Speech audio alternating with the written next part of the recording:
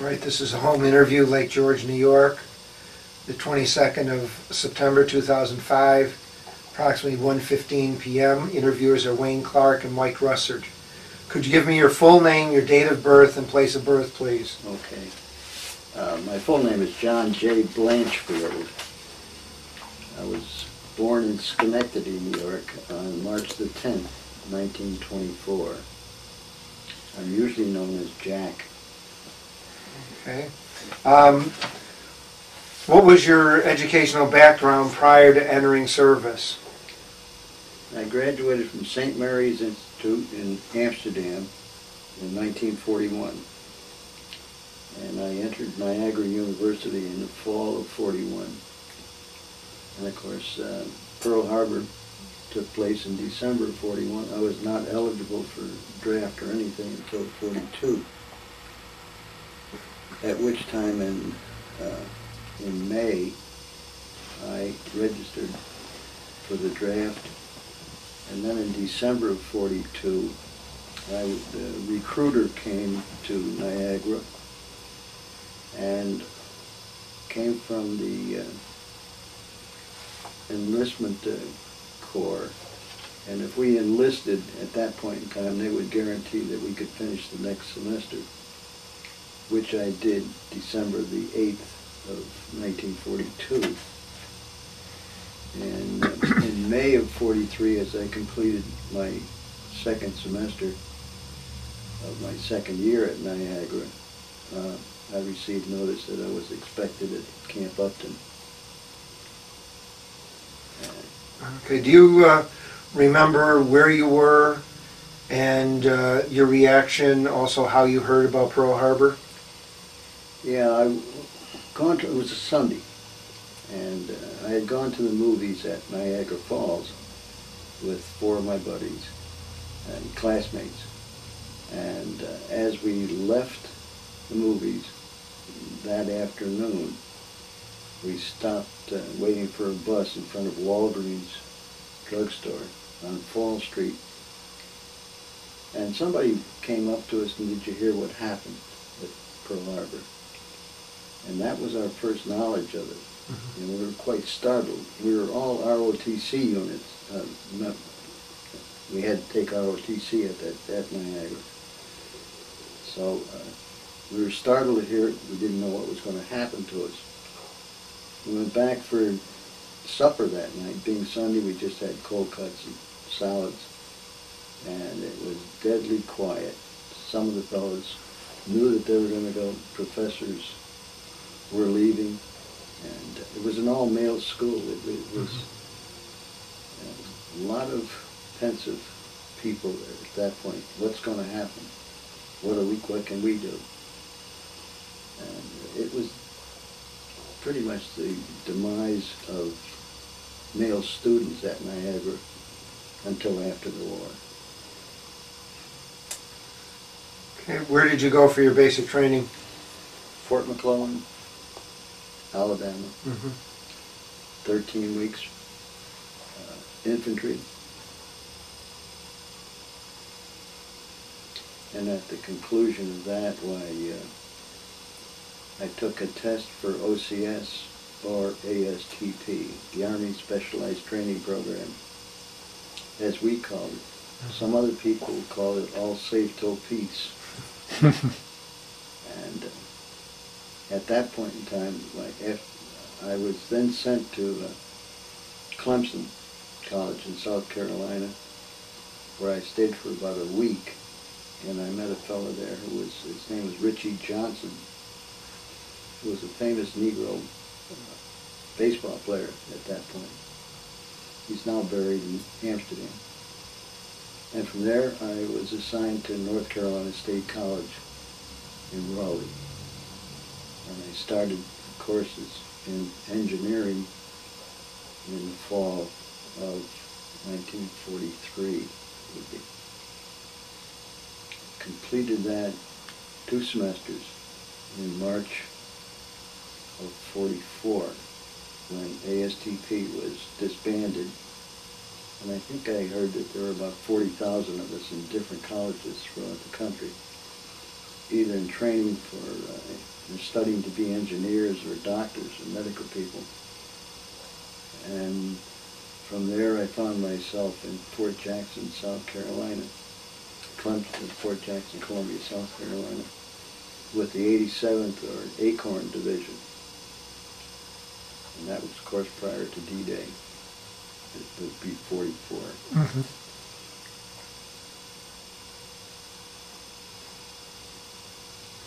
Okay, did you gain specialized training at all when you were placed with that division? No. I was a PFC at that point in time. Mm-hmm. So even with all the background you had, they still had you as a PFC? Yeah. PFC, infantryman. Mm-hmm. All right, now, so you were with the 87th Division? At that point. At that point, could you tell us about your time with them and what happened to you? Well, we were getting ready for something. And as an infantryman, of course, we used various firearms and so on. And I was with them a short period of time until just before D-Day, or just after D-Day. I had a 10-day furlough. And I came back to Amsterdam, my hometown, for 10 days, and went back. And on the way back, I met Sergeant Kirby, who was our sergeant of our Company C, and he said, "You've been enlisted to go over as replacement." So he said, "You'll be packing up your duds and you'll be out of here," and which took place then in the summer of '44. Look, how did you go overseas? Through various stops, I finally ended up at Camp Shanks, which is down in Orange County, I believe. And I was stationed there for maybe a couple of weeks or so. Had some time to go to New York City. My mother and father came down. They knew I was shipping out, and shortly thereafter I was put aboard the Mauritania, which was an English liner at that point in time. My grandmother Blanchfield said she came to the United States in 1870-something on the Mauritania, but it was a liner and it was jammed with GIs. I slept in a hammock, and we had a half an hour a day to go up on deck. Took us 7 days, no convoy. We were by ourselves, we were a speedboat. Took 7 days to get over there. Ended up in Liverpool, disbarked, and was sent to a place called Delamere Park. The trucks took us there, which was someplace in the area of Liverpool. And I was there about a week when I got notice that I was going to Southampton and going to head to France.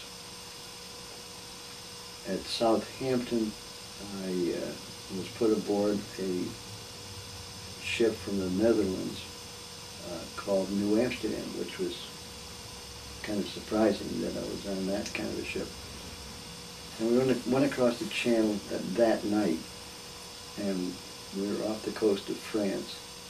The next late morning, when they threw all the ropes over the side of the ship, climbed down into an LCI, Landing Craft Infantry, I think it was, rather than an LST, which took us to the shores of Omaha Beach.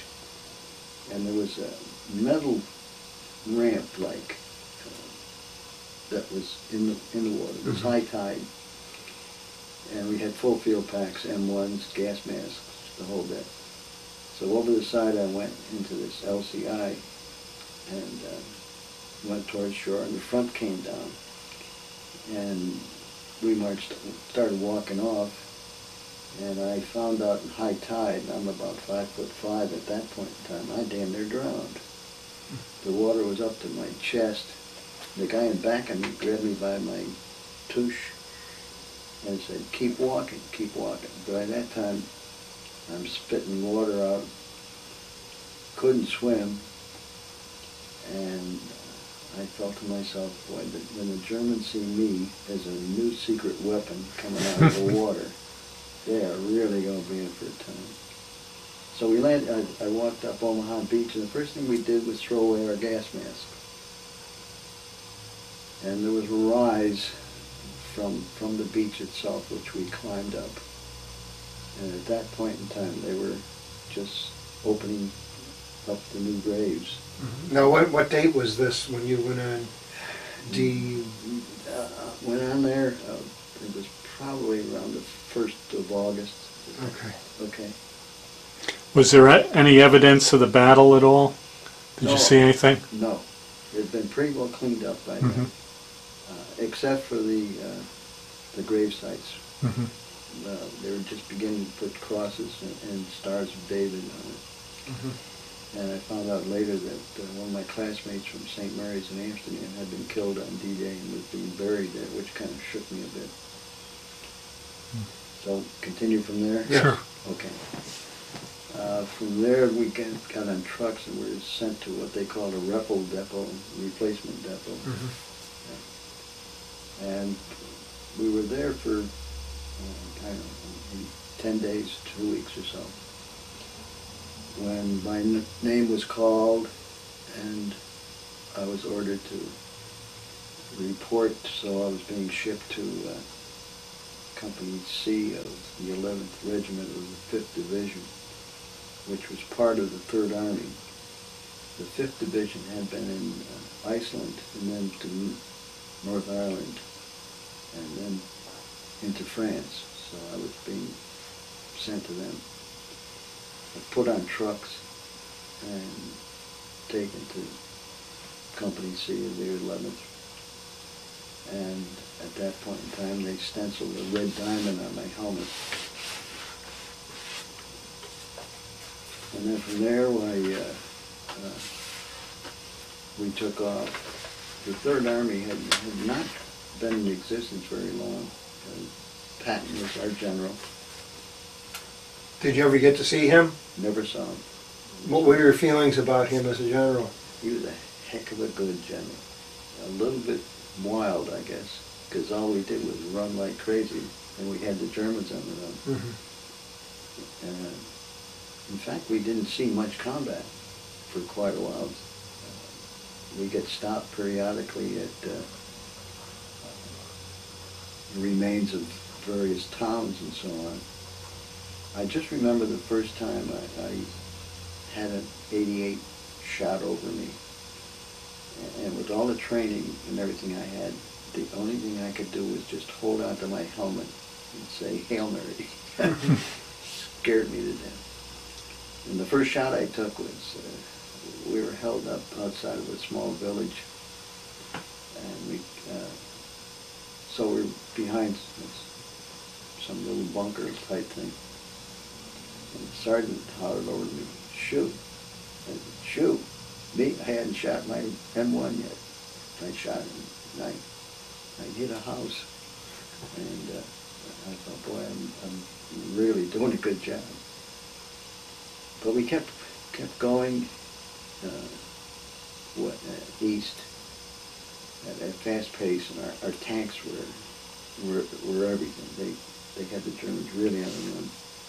Periodically, we'd get stopped by a small group of Germans, and they'd fire at us a while, and then they'd disappear.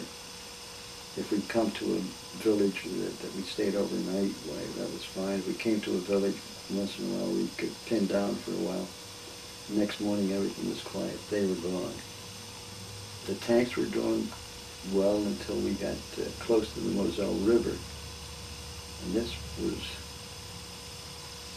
probably early, mid-September, something like that. And then we were ordered to dig foxholes. We'd been sleeping in slit trenches every chance we had. But then they said, start digging deeper. And the question then was, why? Because we'd been on the run. We had the Germans on the run. And the answer was, the tanks had run out of gas. We about stretched our lines of what we needed. And so once the tanks were stopped, why, we were stopped.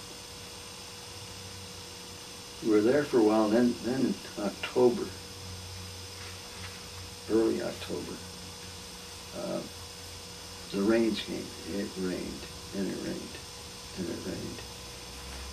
And our objective at that point was to take the city of Metz, which was on the Moselle River, and periodically we'd send out patrols.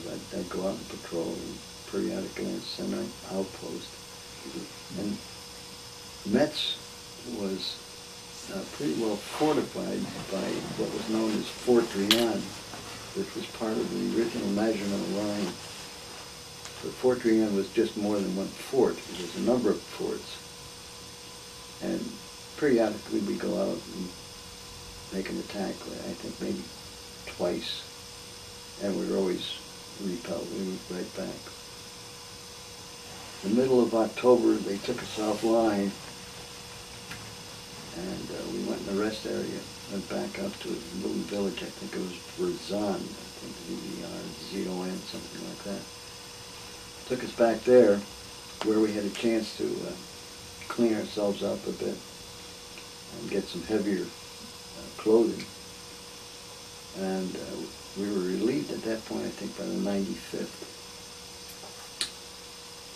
And then the end of October, we went back up online. And on the 4th of November, Sergeant came to me and he said, Company A has been got hit pretty hard a couple of nights ago, and we're going to need some help. I want you to go over and report to them temporarily. So I went over and reported to Company A, which was just a little bit south of where I was, and reported to them. And it was a Saturday, the 4th of November. And they said, okay, first thing you're going to do is you're going on outpost. We're going to shoot you, put you up on outpost. And I met a fellow who I was going with, a fellow, I think it was Cooch, something like that, from Vermont. So we went up on outpost, which I guess everybody knew it was ahead of everybody else, and we were supposed to be in charge of reporting any activity. They said no patrols were out at that point in time. But we were out, and Cooch and I were in one hole, and to our left flank, maybe just ahead of us, a wee bit, with two other guys. And as usual on outposts, you sleep 2 hours and stay awake 2 hours, just flip-flop. So about midnight, I went from 10 to midnight with my tour. And as I went back to sleep, just shortly after I went back to sleep, Cooch said, we've got company. Well, we knew there were no patrols out, so it wasn't anybody that we wanted to see right then. And, yep, it was right. There was a combat patrol hit us, and we had a phone with us. They had sent us up with pork chops and a boiled potato, and so I had something to eat, and that becomes important later on. But we had a pretty good firefight, and Cooch was killed. And right behind me, well, the phone was cut. We tried to use the phone, and that was cut. We just had our M1s, and Germans, we had grease guns, as we used to call them. They gave us pretty good battles. They said Cooch was killed. And I knew somebody was behind us because the phone was gone. And the next thing I know, I heard some voice say, "Rouse, coming, Rouse, hands up." So that was the end of it. Combat at my point in time. Now you were wounded also? Yeah, I hit by some shrapnel, one of their potato mashers, as we call their grenades. About as close to combat as I had ever expected, because it was just a few yards away from each other. the fellows in the other hole, I do believe got killed also. Because I know there was a lot of firing over there too.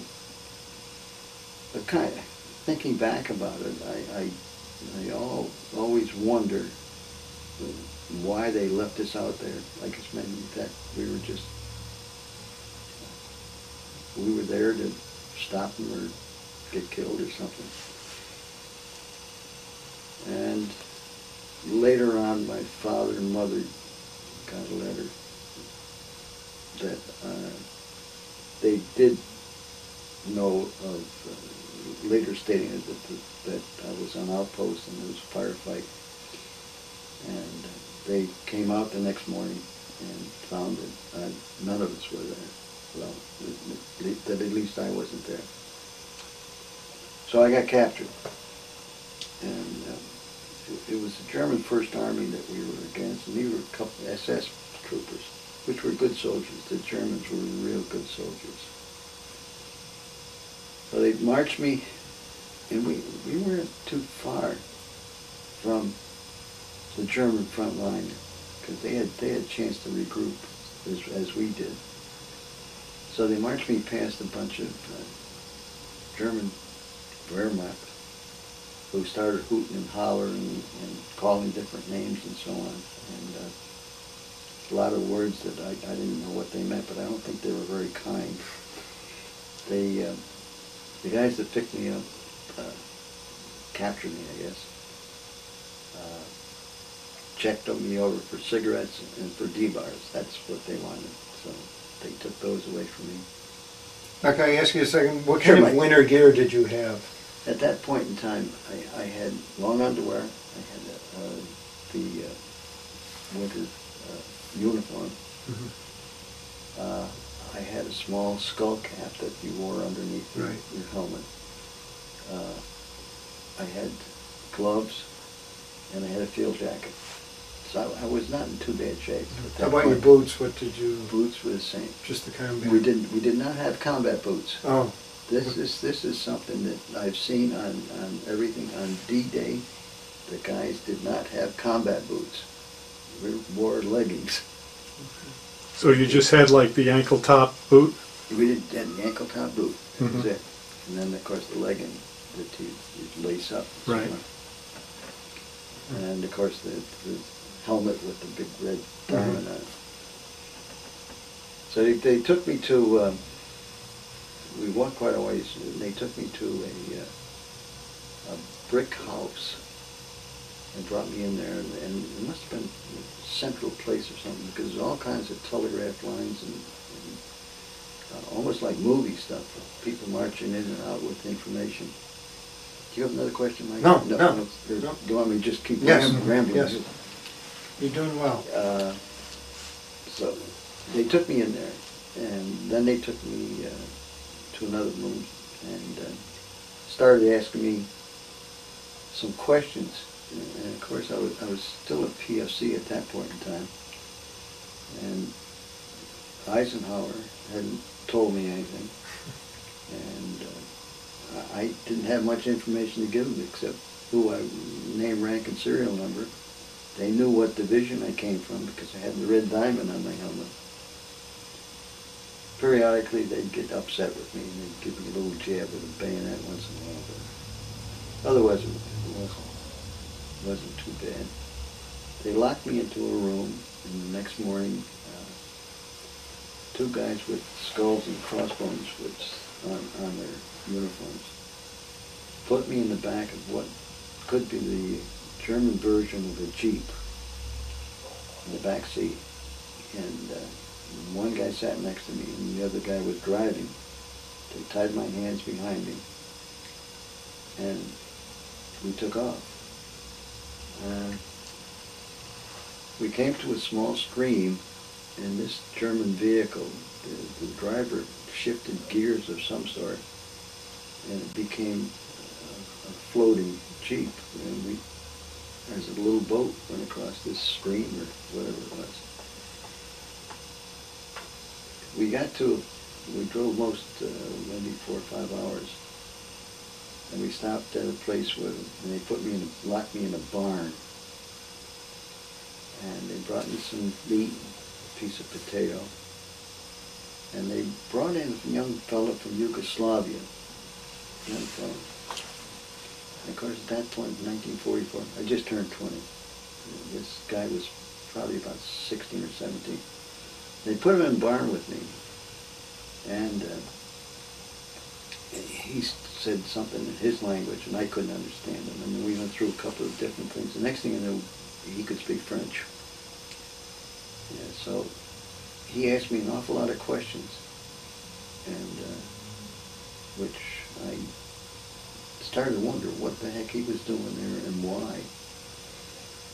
Couldn't answer many of them, so fell asleep in a pile of straw, and woke up the next morning. He was gone, and he was locked in. And I often wondered why.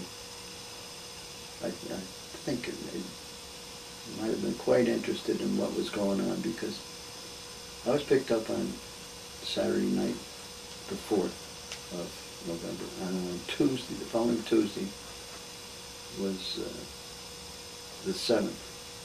It was Election Day back in the United States. And Roosevelt was running for his 4th term against Tom Dewey. And among the questions they kept asking me was, were you getting ready to attack us? Because we've been sitting still for a few weeks.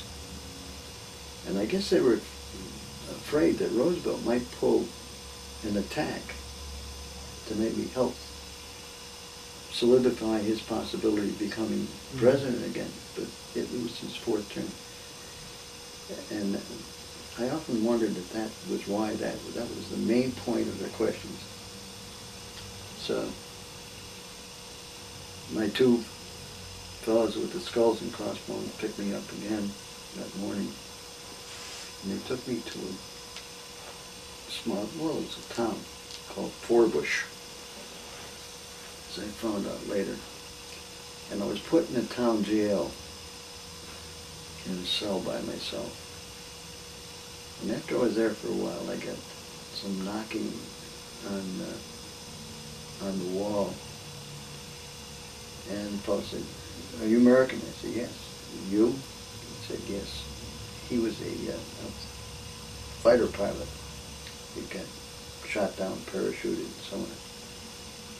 And he'd been there for a couple of days in that jail.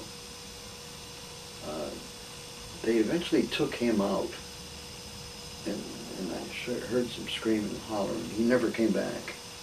I don't know whatever happened to him, and I often wondered if some of the civilians maybe got to him, because they were notorious that way if they caught anybody.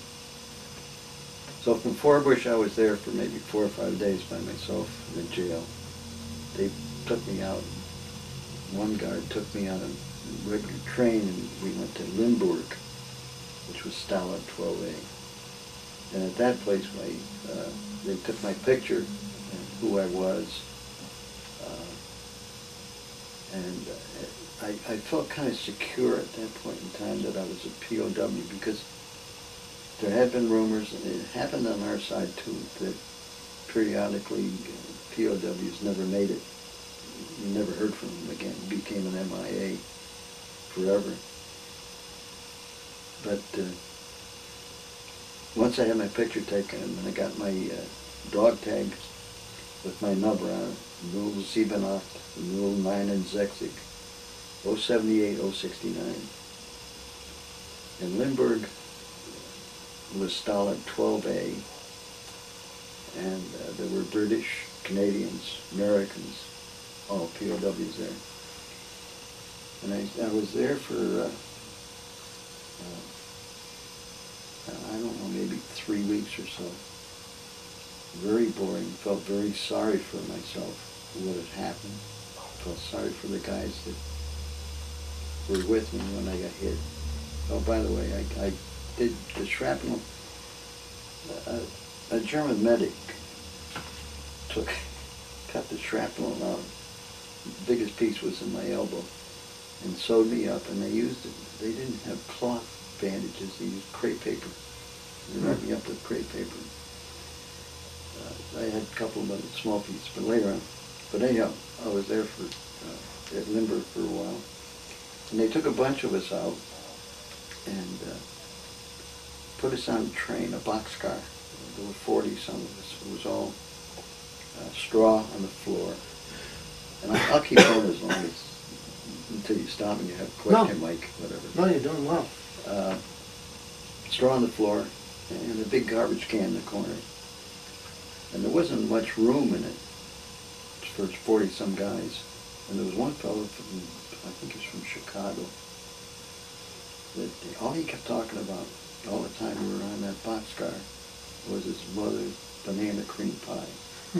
And after about 4 days in the boxcar, talking about him, about his cream pie, banana cream pie, we would have shut him up.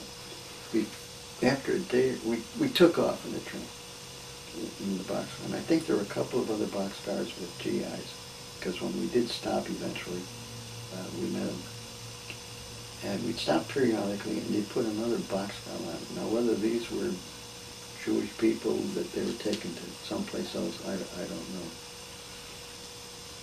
Every once in a while, they had a little cubicle above the boxcar. The guard up there would drop some water or some bread down to us. We found out what the garbage can was there for after the second day, and then we really had problems. Some of the guys drilled holes with the dog pegs to get the seepage out, and it was horrible. We had about every third day they'd give us some bread, and we'd have to stand up. Everybody couldn't lie down at the same time. These boxcars were too small, so we had to stand up. We stopped some place, and we were there for a while. And when the Americans, with daylight, they came over and bombed this railroad yard, and we were screaming in the boxcar. We were the targets of our own men. Fortunately, they didn't hit us. Anyhow, we stayed. The boxcar ride took us 7 days. It was an absolute horror. And at one time they said we were going to what used to be was Danzig at that point in time. The German guy, guard above, said we're going to Danzig. We turned around apparently and came back, and we ended up at New Brandenburg, which is Mecklenburg, 30-some miles, probably north of Berlin. And they opened the doors to us, and they let us out. And we were then herded into Stalag 2A, which was New Brandenburg, which had Russian prisoners besides British, and we were the first American prisoners to get in that. And it was a big camp, big prison camp. The first thing he gave us was cabbage soup. It was cabbage in water and 2 slices of black bread. And most of us hadn't eaten much more than a slice of bread in over a week. So we devoured everything we got. And boy, did we pay for it. About 2 days, the next day or two, could have not eaten and just get cabbage and everything else. It didn't do us any good. We were taken into the camp. And I was there for probably 3 or 4 weeks. We got to the camp on November 29th, a Thursday, which was Thanksgiving Day in the United States. We had 2 Thanksgiving days in 1944 in the United States. The original one, which was the last Thursday, and then they decided for some reason that they would have it the 3rd Thursday. So we got there on Thanksgiving Day, the 29th. After our time in 2A, it got very boring, and I felt very sorry for myself. Didn't know what my mother and father knew, where I was, what happened. So they came around and he said, we're going to have work groups. And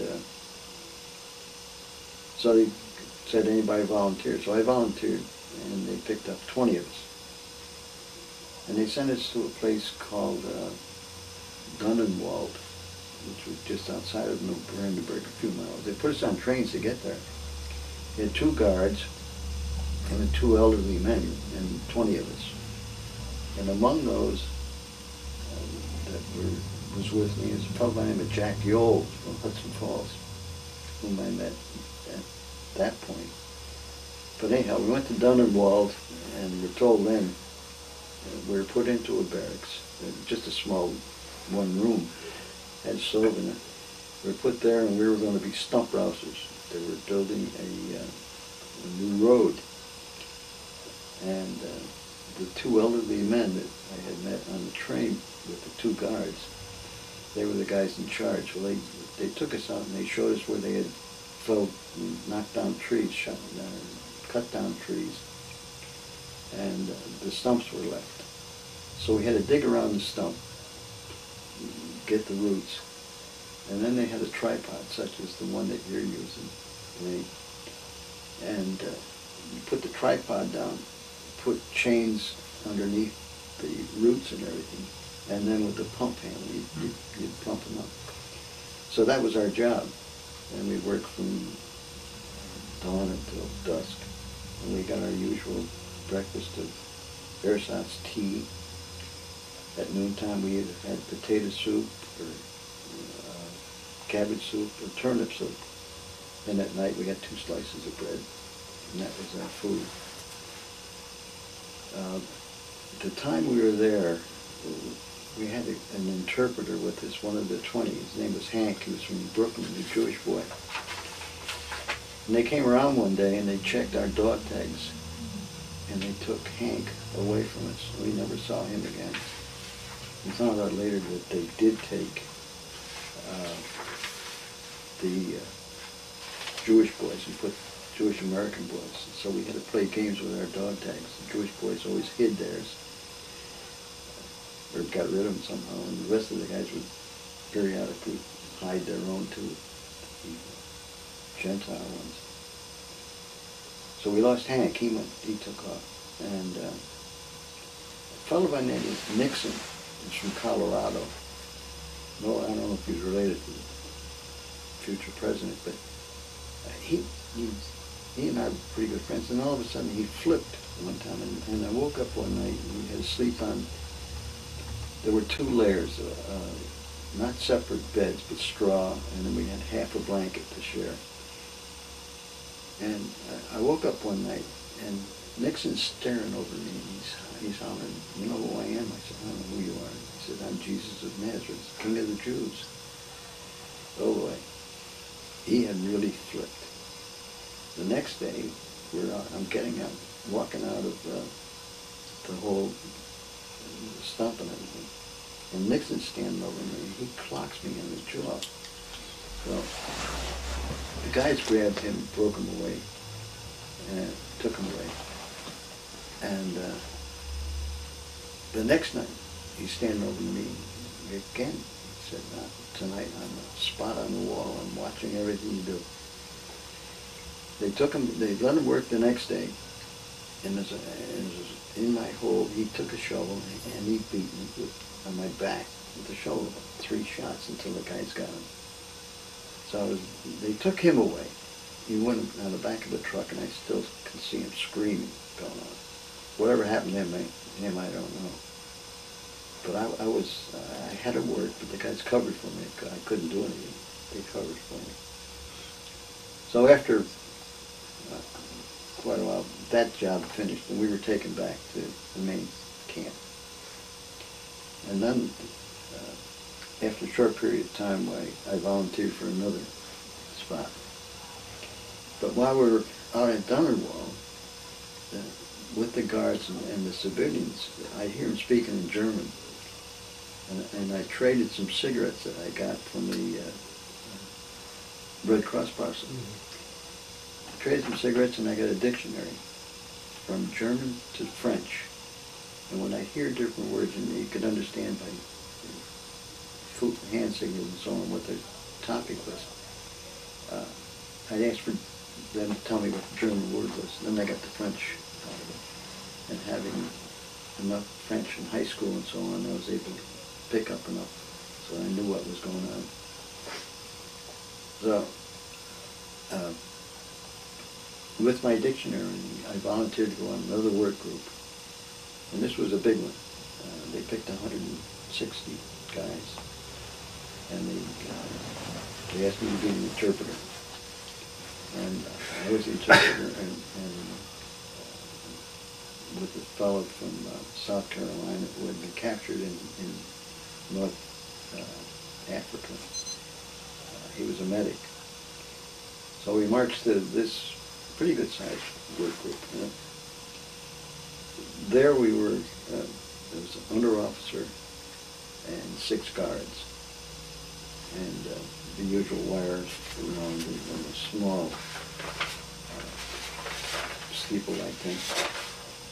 And they brought us there, and they said our job was going to be building a roadblock. And some of us were going to be building the scaffolding that they're going to use to put the cement in. Some of the guys were going to be mixing the cement, and the rest of the guys were going to lug it down and so on. So there we had 2 large barracks, 8 rooms in each barrack with about 20 guys in it. And we went to work building the roadblock. The under-officer thought he was a pretty good operatic singer, and he kept singing to me all the time. And I had to listen to him. But while we're there working on the roadblocks, a couple of things happened. We had some information. A fellow by the name of Jack D. Huff from New Jersey was in charge of communications, and he was also, his job was mixing the cement for the roadblock. And I'll come to that later. But he had a friend who was a French priest, and he used to clue him in at what was going on. So one day, early April, Jack said, the priest said that Roosevelt died. So that was the evening. The next morning, when we lined up for appel, as they used to call it, which they'd count us out and take different groups to work, I called everybody to attention and said, face right, and they all faced right. Some guy had traded cigarettes to get a bugle. He blew the bugle, taps. And I said dismissed, and the other officer, he could hardly understand what was going on.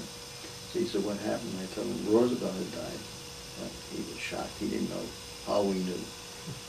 But that was one of our first wins at that particular place. How did you feel when you found that out? Pretty much upset. Mm-hmm. Roosevelt, he became quite a man once Pearl Harbor took place. He was on our side. He was the leader then. He said this, they're not going to get away with it, is what he said. That we understood. He was good. He was right for the times. And thinking at that time, there were people who are really specially made for various times. It was Roosevelt, Churchill, of course, de Gaulle, yes, maybe. But they were all pretty strong people at that point in time. And although I couldn't vote for Roosevelt, because you had to be 21 at that point in time. Right. You could drink when you were 18, but you had to be 21 to vote. Changed quite a bit. After that, we had the Red Cross parcels came in. We used to be able to split them, maybe 2 boxes among 20 guys or something like that. And they had the various stuff that I think I knew, cigarettes and soap and D-bars, and etc. And we got some base softballs and bats from the YMCA. And we also got a record player with 2 records. One was Into Each Life, Some Rain Must Fall, and the other one was I'm Dreaming of a White Christmas. Well, they have a bunch of American guys over there. And we used to pass the Victrola around. It was a hand cranking thing. Mm-hmm. Pass that around with the 2 records and so on. So we had the balls and bats, and we couldn't do anything with it. We were working 7 days a week. And soon we could hear the artillery. We were not far from Stettin, which was in what was Poland at that point in time. The Russians were not that far away. They were almost to the Oder River, and we were not far from it.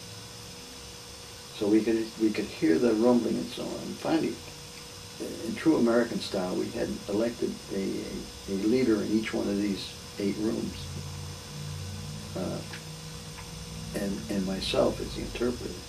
We met, and the 8 fellows said, we decided we're not going to work anymore on Sundays. Okay. And they said, okay, you tell them, Sunday morning, we're just going to go back in our rooms. We're not going to work. And you tell them. So that Sunday, the guys did what they said they were going to do. Everybody went back in their rooms. The under-officer, I'm standing there with the under-officer, trying to tell them that this is a strike. We are striking. Well, I didn't know the word for strike. I just kept saying, nicht mehr arbeiten an Sonntag. So he took me down to the guardhouse, and he called in the Burgermeister, who was the mayor, and he called in a couple of major, and they came up in a truckload, about 12 German guys, all military guys. So I tried to explain to him. He said, no, you're going to work Sunday. So it became an argument. And he said, I'll give you 2 hours off this afternoon. So I went back to the representatives of our union, and I said, they're going to take 2 hours. They said, no, all day, forget it. So down we went. I went back down again. And this went on until about 2 o'clock in the afternoon. When outside, one of these groups of guys were having a drill or something. Anyhow, a shot was fired.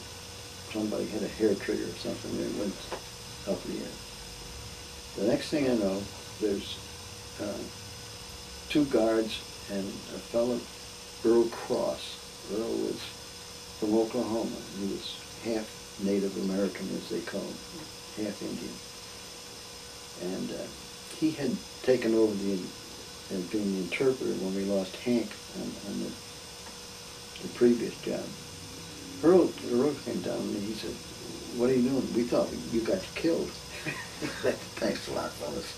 You got me down here. Anyhow, the upshot was negotiating. I kept going back and forth. And finally they said, okay, no more. Because my big ploy was you could hear the Russians. You could hear the artillery. The Germans were not in good shape at that point in time. This was April. Finally they said, okay, no more Sundays. So the following Sunday, they put me in solitary for the week.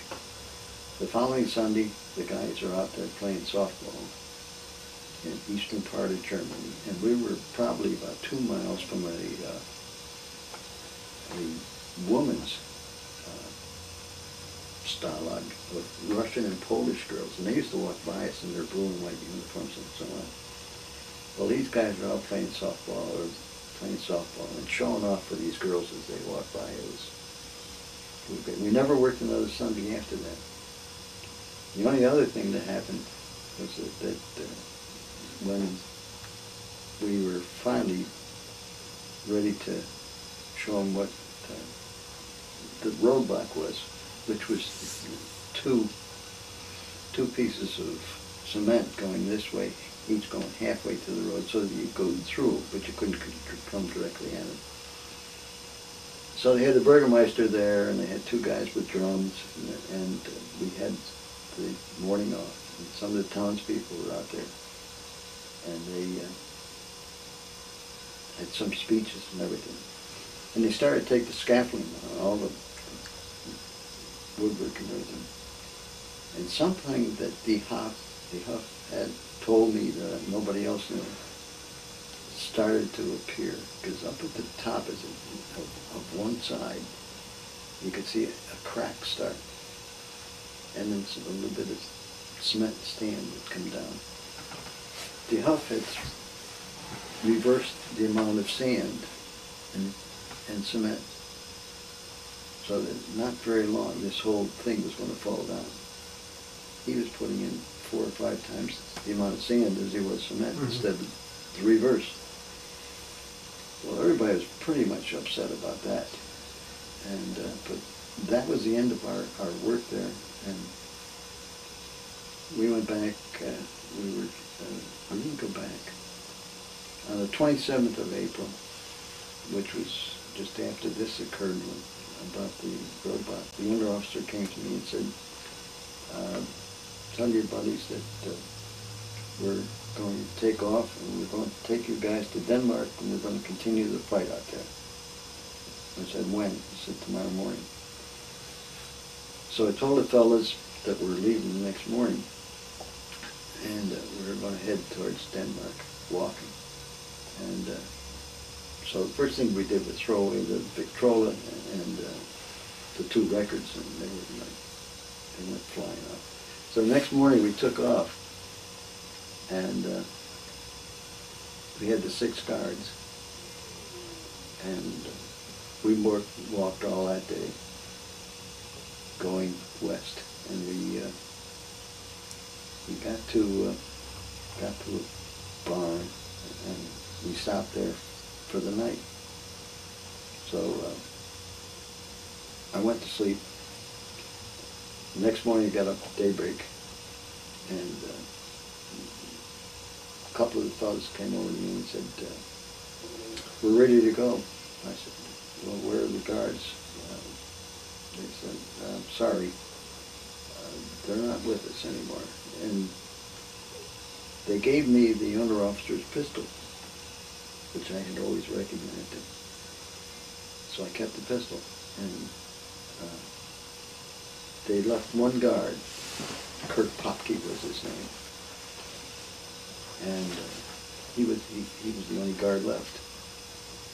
So we started going west, and we kept going through woods and everything, and finally we looked, and the road was clogged with people. Everybody going west, because the Russians were right behind us. It was time to get out of there. So men, women, baby carriages. So we went on the road. Some of the guys were pretty weak and had some bad legs and so on. So they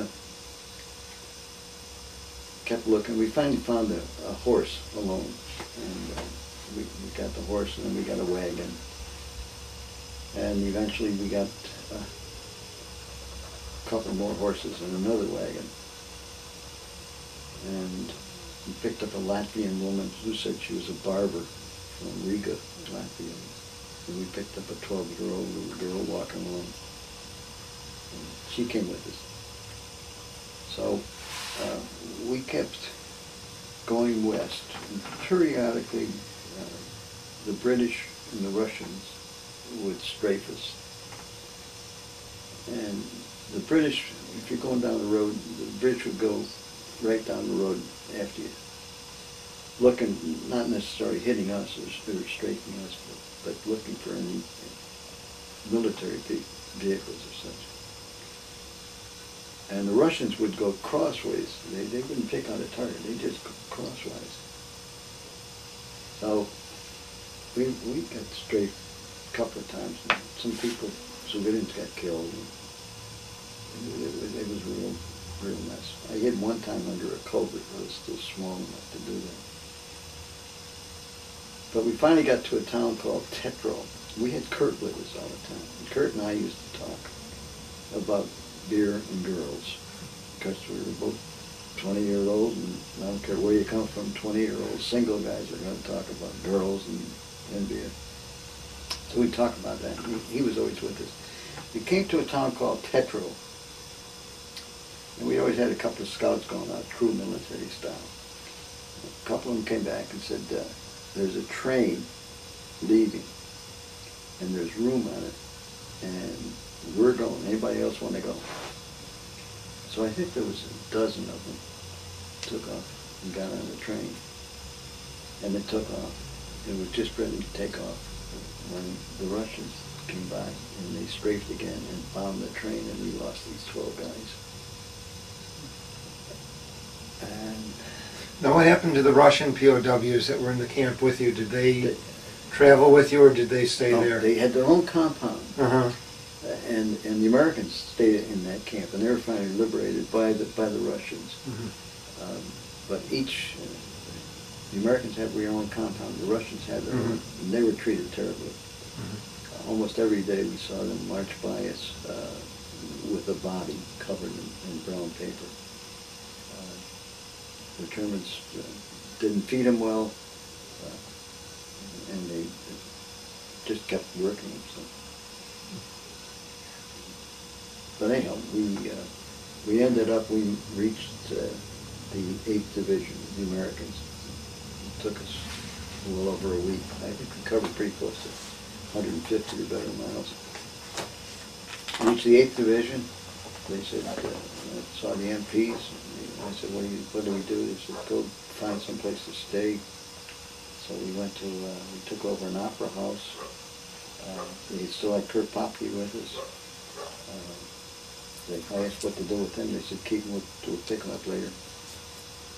So after 5 or 6 days, they came and said, we're ready to take you out of here. Put us on trucks. Took us to a German airfield in Hildesheim, Germany. Got on C-47s, took us to C-40, took us to Namur, Belgium. I weighed myself then, I was 88 pounds. From there, they took us to Camp Lucky. How much did you weigh before that? About 120. About all I could lose. Took us to Lucky Strike, and then one day they called us out. Ike was on a C-47 or something, standing on the wing. Said, anybody want to go home? Of course, we all hugged, yeah. A couple of days later, I was on the SS Explorer, sleeping in the fantail. It was a Liberty ship. Took us 12 days to get to Norfolk, Virginia. Shipped us from there. I called my mother. Shipped us to Dix. Then sent us home for 70 days. So I was home all that summer, 45. And then they sent me up to Lake Placid Club for R&R. And at that point, I lost a bunch of teeth. And so I was up here at Lake Placid Club with linen tablecloths, waiters and waitresses. Sent me then from there to Camp J.T. Robinson down in Little Rock, Arkansas. And I knew how to type, so they made me in charge of the typing pool, and I had 14 beautiful southern gals working for me. And I roomed with a guy by the name of Dean Williams, who later became a minister. And I was discharged from there after I had enough points in December 1945. And went back to Niagara, finished up the credits I had picked up at North Carolina State. They said we're okay at Niagara. Got my degree in October of 1946. February 1947, I met a beautiful young girl with a blind date. In June 19th, 1949, we were married with 4 kids. Have 11 grandchildren, 6 great-grandchildren at this point, and 1 more due. One thing that took place, just back up a little bit, when I first got to Lindbergh, they took us in for delousing, so we piled our clothes up and took us in, shook shower, and they came out, poured all kinds of white dust on us and everything, and most of the clothes were gone. They took the American uniforms, and we couldn't understand why. And one of the pictures I have of Kurt and I leading this group, you'll see GIs back there, and you wouldn't know what they were, because they had all kinds of outfits on, just clothes, some of them just wooden shoes and so on. We found out later that they used them for the Battle of the Bulge. Two other things, we heard about the Battle of the Bulge from the Germans, that they had taken Antwerp, and one day, I think back in probably January or so, I heard the first jet airplane go over me. I'd never heard of one, never seen one. And they were coming, the Germans were then coming out with the jet airplane. Let me stop you here. We have to change tapes.